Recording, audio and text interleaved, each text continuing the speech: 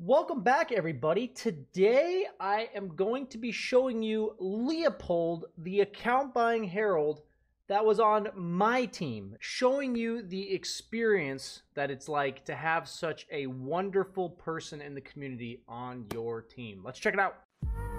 BananaSlamJamma.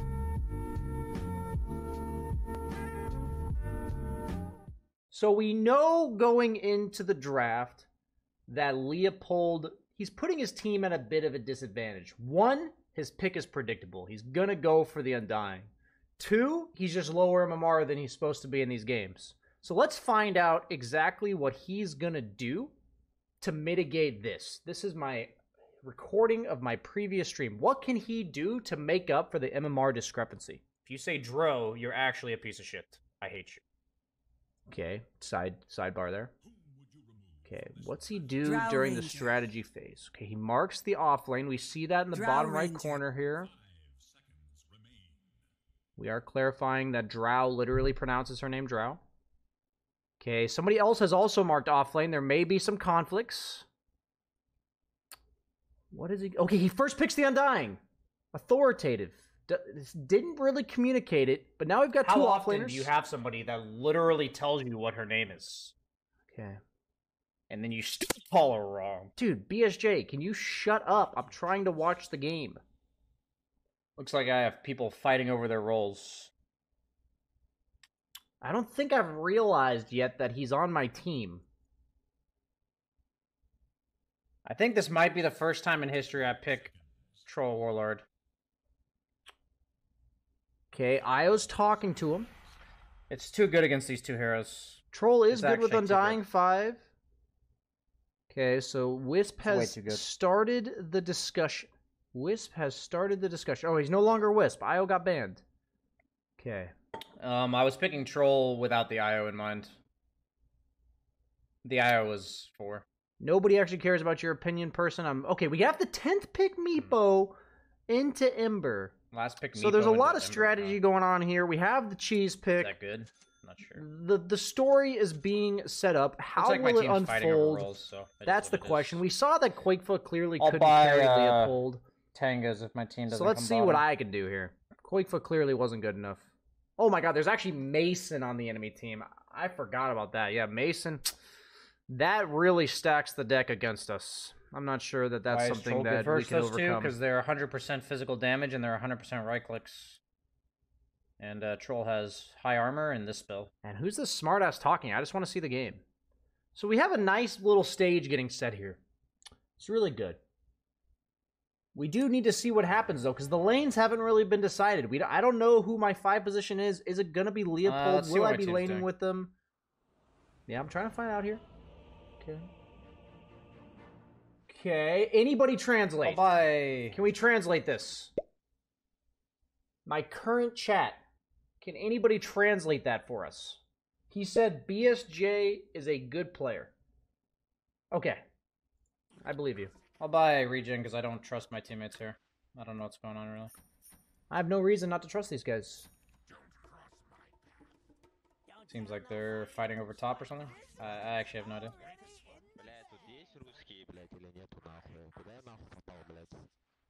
Wait, what was that? Seems like they're fighting over top or something. I actually have no idea.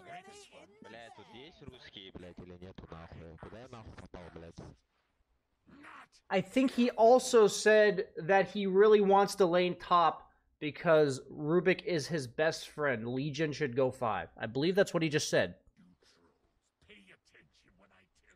I'm gonna go ahead and mute myself for this game. Wish me luck. Okay, so clearly BSJ at the time didn't appreciate exactly what he was getting himself into. So shame on you, past BSJ.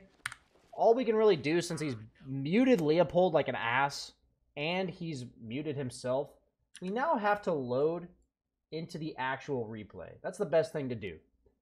So, you know, BSJ's playing the safe lane, Troll Warlord. We've got the Undying. Leopold, your guys' favorite account buyer. The issue I have with his current starting items is that he is against a ranged carry, and he's elected to forego the standard Windlace that he usually starts the game with. In the past, we've seen the Windlace, Orb of Venom, plus the Mango. I don't think he's going to be able to get much value out of this Orb of Venom if he's not able to catch up to the Sniper, who's going to be pretty far away being a Sniper and all. And making sure he's ready to help either teammate. Head on a swivel, walking back and forth. Gets the rune. Good. But they got the rune stolen from behind them. Damn.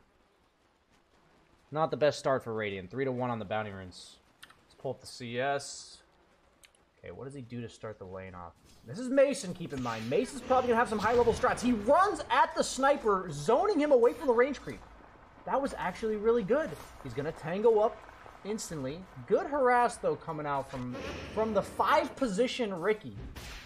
Now, in case any of you were wondering, if 4-position Undying outtrades 5-position Ricky, this is the replay for you. It appears to be relatively even, but the strength soak isn't that great against Ricky, because Ricky has really high HP regen. And he also obviously doesn't care about actually losing the armor, or losing the health, excuse me, because he's an Agi hero. He doesn't lose any damage. So let's see, what are the strats? Mason, he wanted to give a chance. You know, Leopold forced Mason out of position, denying the range creep like that. Legion got level 2 before Mason because of that, and thus Mason was unprepared and also willingly giving up the lead to start the game. Now, Ricky, he has a rushed ring of health.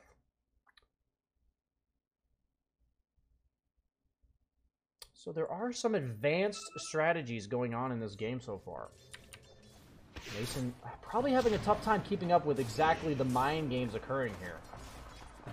As being in the Immortal bracket, we are unfamiliar with some of these strats. 5-position Ricky, missing a Windlace on the 4-position Undying. Okay, trading going on the side. Legion looks ready to help him. Okay, he manually clicked to level his spell. I don't like that. Okay, he's got the Soul Rip. Feels like they could probably pretty easily kill the Tombstone. Sniper's just got decent attack speed and attacks from pretty far. Flying out the Mangoes. He's definitely running low on the regen, already sitting at 200 mana. Soul Rip's pretty expensive. Resetting mentally. Gotta take a break sometimes, guys. Gotta take a break sometimes. Does manage to let the Ricky pull the small camp, though, which is not ideal. It allows Ricky to get a little bit of bonus experience. Zones while the Legion commander pulls the hard camp. Is he going to soul rip this big creep? Soul rip the big creep. He soul rips himself. Understandable. He actually walked into the range of a bunch of units so that he could get the max value out of the soul. Zoning Tombstone. Zoning Tombstone. Time out, time out, time out. Zoning Tombstone. This Legion absolutely uncontested on this creep. Look at this. Oh, Leopold actually takes the last hit, but then Legion absolutely uncontested. Dude, he was uncontested on the creep, and he missed it. Who's the actual Herald here? Okay, Leopold. He has eaten the mangoes. He's feeling fruity. I believe his total mango count was 5 there that he bought afterwards. Could have denied the Tombstone. Wasn't quite on point there. Did feed 125 gold to a 5-position Ricky. That actually seems relatively costly. Not preventing the small camp. This is a big no-no. The Ricky's gone missing, and you're just not checking the small camp. So now the Sniper is going to be allowed to farm underneath the tower. We are looking for the teepee. We have the setup, because usually when we see Leopold, he does the mango teepee. But right now, he's only got 85 mana, so he's not able to do the mango TP. We've got to keep in mind that he might be setting up the TP play here. Okay. Oh, no. Okay, we're back. We're fine. We were thinking he wasn't going to be able to do the mango TP, but he's got the resources. Okay, good Soul Rip to heal himself. Okay, good Soul Rip to heal himself. Okay, he's got the Tombstone online again. Is he going to look to turn? The Sniper's half HP. Ricky's not buying him any regen. Ricky's rushing a Meteor Hammer. Okay. Mason's sitting pretty low right now. He's vulnerable. Leopold going in. Pops the tombstone down. Legion, where is the follow-up? Dude, Legion, let's check out his positioning. How does he not see this coming? Where's your health regen, Legion? Why aren't you prepared to fight? The sniper's vulnerable. Position aggressively. Leopold even soul ripped you. Okay, he's setting up. You see it coming. You see it coming, dude. You see... What? Was it the fact that he's less than half HP, or that there's 6 enemy creeps and only 1 ally creep? Which one of these things made him not understand this? I feel like that was just a clear go. Clear fucking go. Man, okay. Okay, Marana's here. I believe that's a 4-position Marana. So now the lane's getting even tougher. 5-position Ricky. What's the timing on the Meteor Hammer here? He is going to pull again. Only 300 gold off of a Meteor Hammer. Okay, Leopold's back. Has a Sentry.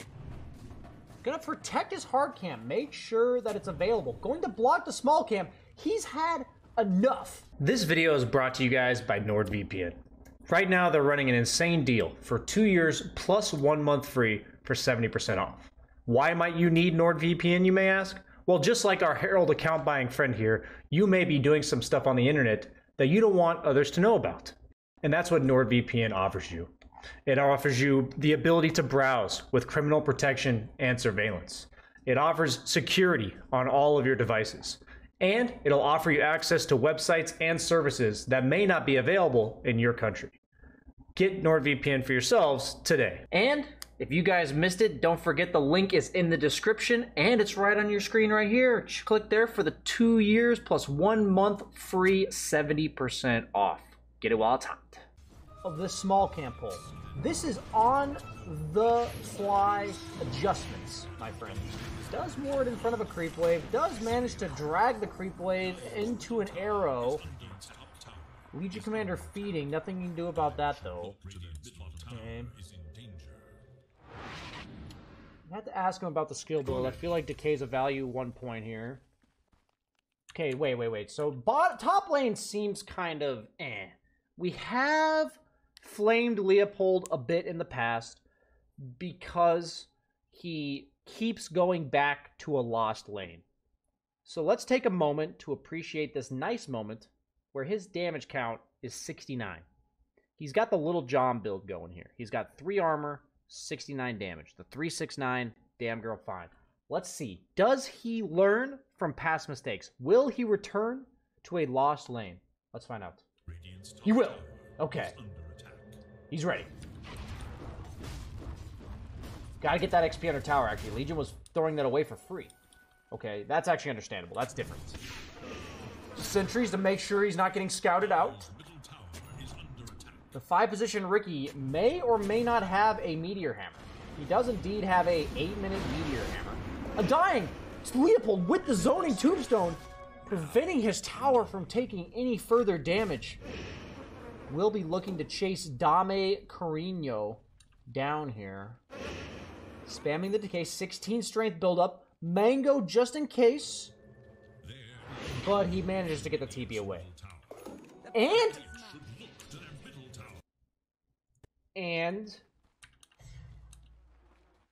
the penis made by a .L. Okay, he's had enough of this lane. The penis has made him go help his fellow man BSJ. Now let's go to my perspective. I have a Undying here to help me. I'm against Slardar 1v1. Not the most ideal. Let's make sure that Leopold helps me farm the small camp. That's very good. We can go back to his perspective. The harass, that's 4 damage taken away from the Slardar, allowing me to freely farm this creep wave. I probably would have had to go jungle otherwise. Even made the Slardar corrosive haste him instead of me. Quite the dream. Making sure he protects me. Tipping the 10th pick Meepo. We do have to check in really quickly because this Meepo did 10th pick and he did see his matchup. He did see that he was against a Ember mid. How's this going for him? The Ember is winning by 1,800 net worth. Meepo's level 7 and Ember's level 9.5. Is this even Leopold's fault? I feel like It isn't. I feel like, is it the Legion that didn't know when to go? Is it the Rubik 5-position griefing? Is it the mid 10th pick Meepo losing by 2.5 levels? I don't think this is clearly Leopold. He is trying to play around the one core, having a good game. My lane did go pretty well this game, so we understand. He's scouting out. He doesn't have any wards left, so he's being a lane ward. Okay. I don't like his positioning for scouting out here. We did see the... Oh! He shows me the arrow, so I'm able to easily dodge it. And he makes sure they focus the tombstone instead of me. That is just purely a space tombstone. He knew. Check this out. Check this out. The one problem with a space-making tombstone is that it destroys the trees. And if you destroy the trees, it may give the opponent the vision they need to stun me. But look at this. He places it flawlessly. All of the trees get pulled down except for the tree that is blocking me. He cannot see me over here. He cannot see me right here. This is immaculately placed tombstone. Immaculate. Okay, let's go ahead and see what he does with the tombstone. He heals it up, okay. Does manage to buy a little bit of extra time. Does he fort? No. He's soaking XP under tower, though. Oh, he gets scouted out. Dude, Mason. Mason's on another level. He saw that Leopold TP'd here and didn't have a TP. He's just on another level. The awareness from Mason there. Okay, level 7, 10th pick Meepo. What's Leopold's reaction here? What's he going to do with this? Did he just manually click his TP? Goes top to help me again. But I am going to be forced to back off. Now, Rubik, as well as this noob troll warlord player in the BSJ clan, have elected to give up. Soft. Honestly, just soft. It's not even. It's soft. Meepo's recovering. Undying, ready to TP top and put on some pressure, trade some towers. And now Leopold is sending a message, making sure that we... You know, I told people in my coaching sessions that when you're losing, the best thing to do is to secure an area. Place a sentry to make sure you deward, place a ward to get yourself full vision of the area, and be ready to defend it. And he is not only doing just that, but he is also preemptively defending the tombstone. So yet another lesson from our lovely Herald player here, teaching the Immortal players one thing at a time. I apologize for my past self's transgressions and weak mentality.